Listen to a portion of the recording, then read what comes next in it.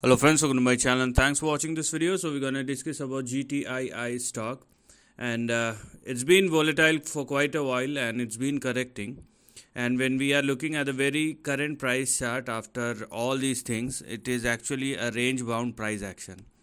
So if you are so very interested in GTII, you better understand the current trend and the price action and behave accordingly, because anyways this is a OTC market stock. So I mean, an additional risk and volatility factor is always there, and that's what you need to take in care of. Now when you're gonna look at the price chart of GTII, we're gonna have our support at 0.19, and then we're gonna have our stop loss at 0.18 on the downside. So please don't go below that first of all.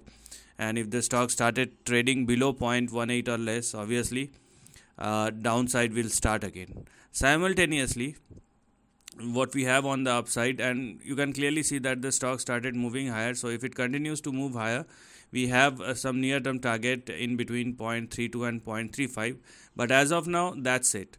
If you want to go beyond the range, then or if you want to go higher, then let the stock surpass and sustain above 0.35. So these kind of range are not for all. If you don't know how to play this range, it is better to stay out of it.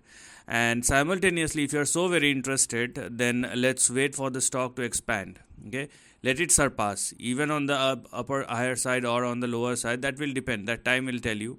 But if only the stock moves beyond the range, then you will get to know the decision, and then you can take whatever you think is fine for you.